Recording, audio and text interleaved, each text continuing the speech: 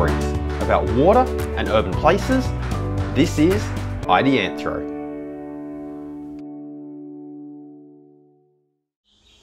Hey everyone, and welcome back to Ideanthro.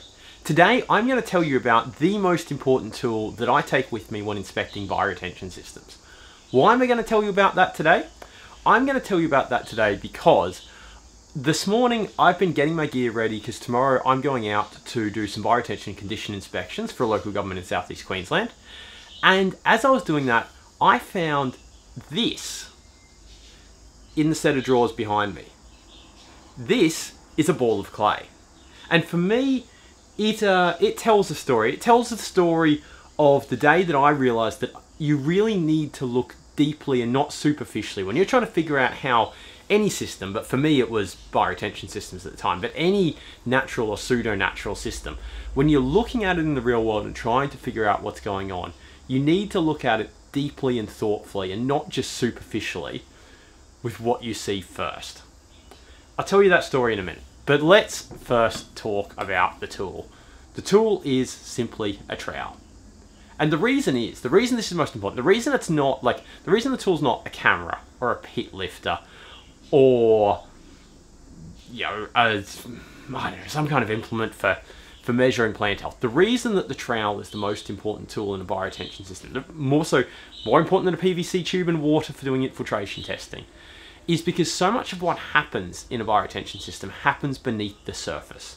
And a trowel allows you to get in there and have a look. Now, I know, you can kick the surface off a little bit with your shoes, you have a little dig with your hands, but let's be honest, if you're just stopping by a system and you're trying to keep kind of clean, you're really not going to want to go digging around with your hands. But if you've got a trowel, you can get in there and have a look. And a perfect example of this is a system I went to just the other day, and in fact this was in a really recent episode, where I turned up on site, and in this case I had been here previously. But if I hadn't been here previously, it would have really paid to have a trowel with me, because you rock up on the side of this site, and what you're going to see is a lot of bare filter media and not a lot of plants. But besides that, like, it doesn't look too wrong. It doesn't look like there's a big story and a big context here. But in fact, I knew, because I've been to this site before, I knew that it had changed dramatically since last time that I saw it, and that I needed to go digging to have a look. But if you have a trowel with you, then any site that you turn up to that looks fine and normal, it's really easy to go dig out a little bit, just check there's nothing funny going on. Because in the case of this particular site, this site had filter media laid ages ago. The crust, the top had developed a sediment crust on it from sediment from nearby house building sites. Some of the vegetation had died. Anyway, someone had come back and cleared off that crust, replaced some fresh filter media on top, and replanted at really low densities. And of course, what you didn't know unless you dug in it was that some of the original filter media, which was clearly from a different supplier and clearly from a different mix, if for no other reason than the colour was completely different, was under there. But if you hadn't had a dig, you wouldn't have known. And so why did I learn this? What was the story from this piece of clay, literally this piece of clay, that taught me the importance of doing this? So this goes back to, I must have been in like my second year in the industry. I was definitely still working at Logan City Council. And at this point in time, the operational works technical officers used to sometimes come to me when they were doing like an on or off maintenance inspection on a bioretention system and asked me to come out and have a look, just to cast my eye over it, because these things were fairly new to council still at that point, and it was good to have a couple of people kind of look at it because we were all still learning at that point. Now this particular system, I had previously gone out and looked at it, and we'd known it was like ponding water. There was lots of typha in it. It clearly wasn't functioning as a bioretention system. It was also pretty low in the landscape. I had some questions about where the under drainage pipes actually went to, right? Anyway, we went out to this site because it was an off maintenance inspection.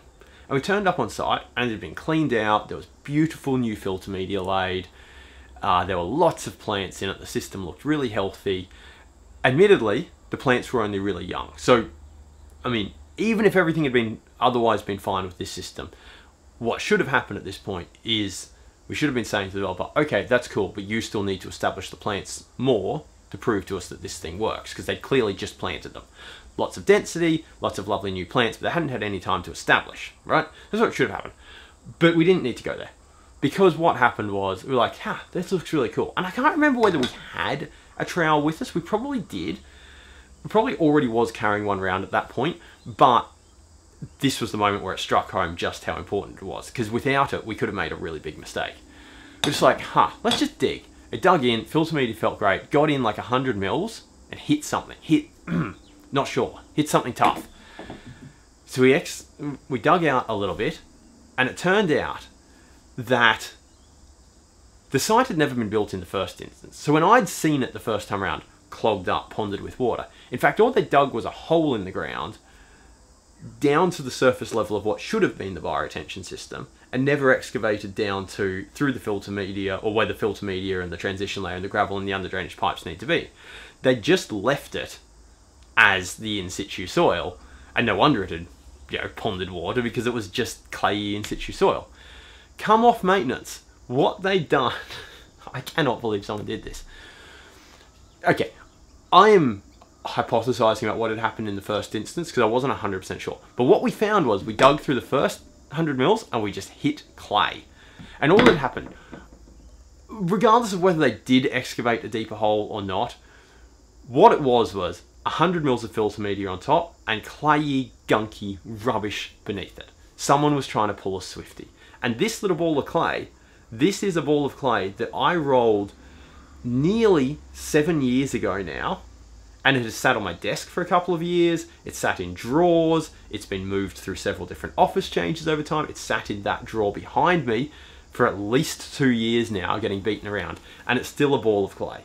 There's absolutely no way that system was ever going to drain, and the developer was clearly trying to pull a Swifty over council. And we found it because we were able to dig around in the system. And that's why, for me, carrying a trowel is so important.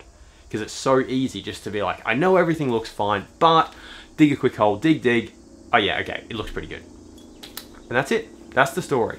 Trowels, the most important tool you can take with you. They're also really useful because you can just leave them in your car, right? Leave them with your PPE stuff, whatever else you carry in your car anyway. Leave a random trowel. In fact, leave it in your personal car, so when you're like out with the family and you decide to divert to a bioretention system to have a look, so you got the trowel then, just carry it with you all the time. It is the most useful tool. Sweet, thank you for tuning in. Enjoy digging in bioretention systems, and we'll see you next time. Before you go, our best episodes come from your questions. This knowledge base, these discussions that are Ideanthro improve with your contribution. So if there's a topic, an idea, a concept that you would like us to explore, come and ask us. You know where to find us. www.ideanthro.com/contact. You can find us on Facebook, YouTube, LinkedIn, and that place you get your good podcasts from. You know where to find us. We look forward to hearing from you. We'll see you soon.